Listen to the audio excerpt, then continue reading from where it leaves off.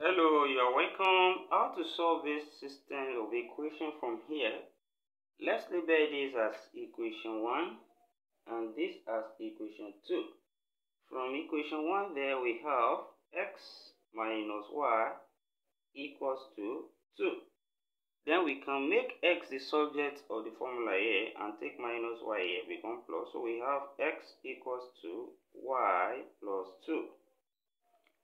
Then from equation 2, we have xy equals to 2 from here. Then we can substitute this value of x into equation 2, and this will be y plus 2. Then close bracket times y will then be equals to 2. Then when we solve from here, while we open this bracket, we have y squared, then plus 2y, then equals to 2 from here. Then we can take 2 to this side to form an equation, and that will be y squared plus 2y, then minus 2 equals to 0 here. Then we can solve this quadratic equation using quadratic formula, and we have y now equals to minus 2 plus or minus square root of 2 square minus 4a, that's 1, then c, that's minus 2 over 2a, 2 times 1. Then from here, when we solve this, we have y now equals to minus 2 plus or minus, we have square root of 4, here we have plus 8, then over 2 from here. Then 4 plus 8 there, that's 12. So we have y equals to minus 2 plus or minus root 12 over 2. And then we can separate root 12 as, here it can be written as root 4 times 3.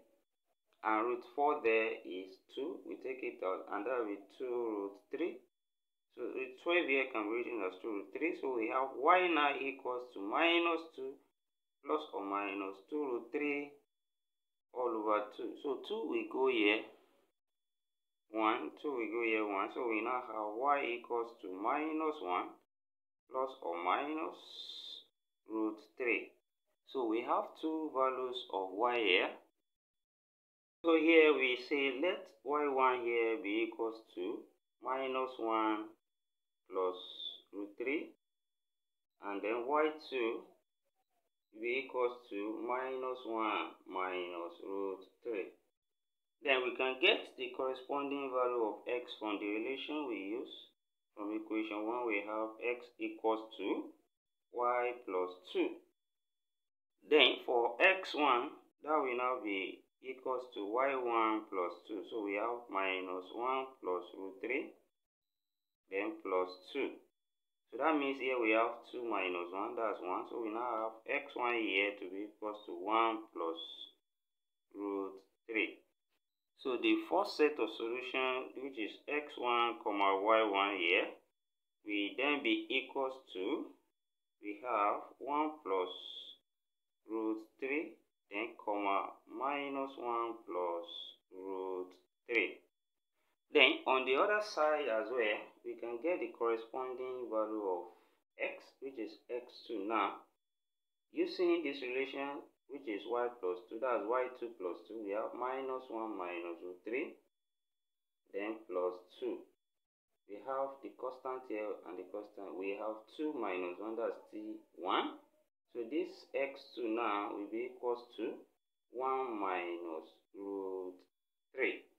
So now the second set of solution here, which is now x2 comma y2, can be written as, so this will be equals to x2 1 minus root 3, then we have minus 1 minus root 3. So we have these two sets of solutions from here. Then we can check to see if this satisfies the problem. We have from the equation 1, we have x minus y equals to 2. And then equation 2, what we have is xy equals to 2. Now, for this first set of solution, when we substitute the value of x and y in the first, equation here, we have x, that's 1 plus root 3, then minus y. So that's minus into bracket minus 1 plus root 3. Now, will this be equals to 2 from here? Then when we see that, of course, this minus open bracket, and we are going to have 1 plus root 3 now. Then that's plus 1 minus root 3 is equals to 2 from here. Then we have plus root 3 minus root 3 cancel out. 1 plus 1, that's 2. Of course, that's equals to 2. Left hand side is equals to the right hand side. And it satisfies the first equation. The second equation now, we can also test the product of the two. We have, let's still make use of the first one. We have here same thing as x, let's write it as root 3 plus 1, same thing as that. When we rearrange, then times here, which is y, we can also write it as root 3 minus 1 is equals to 2 from here. Now, when we look at this from here, it follows from when we have a plus b, then times a minus b, which is same thing as a square minus b square from perfect square, and these are conjugate sort. So this will now be root 3 square minus 1 square is equals to 2 from here. Then square cancel square root here, that's 3. Then 1 square, that's 1, is equals to 2. So we have 2 here, which is equals to 2. Also, we have the left hand side equals to the right hand side. And also, it satisfies the second equation. And which will also be true for this, second set of solution. We can as well check that. Please, you can do that to confirm if that satisfies the given problem. And we have come to the end of this class. Thank you for watching. Don't forget these steps.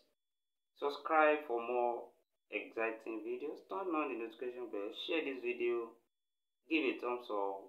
Put your comment in the comment section.